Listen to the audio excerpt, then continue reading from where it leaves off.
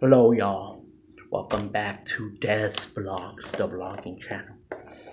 Today I'm going to be unboxing the Marvel Sandman action figure that I got from my wife and kid on Christmas. I almost say Halloween. So I'm going to unbox it right now.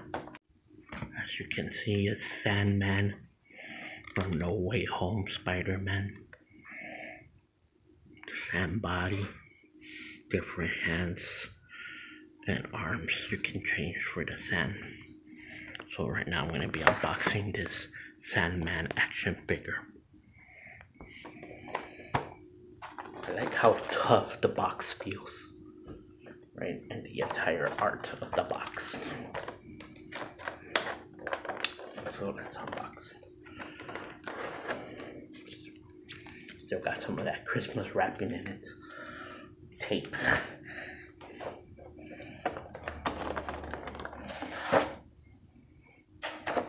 I hate to ruin the box, but it is what it is. So, Sandman is one of my villains. Favorite villains, I should say. And I liked them in Spider-Man 3. Not much in No Way Home, I didn't like that. It was just not that. It's CGI basically. And they had the actor record the voice at a later time, I believe. He wasn't available for shooting, so they just CGI him and just have him walk around as Sandman. But at least they found a way to include him in the movie, right? So don't really blame them too much if they were limited. I would have rather just waited to another sequel to have him return. But it makes sense that he will return in that one. Anyways, so hopefully we see him as Sandman again in another future Spider-Man movie. Maybe a standalone Sandman sequel, right? That'll be interesting. Maybe where he's the hero, since you know the conclusion of the third movie of Tobey Maguire. Anyways, he's a hero forced to turn back into a villain for some reason. Or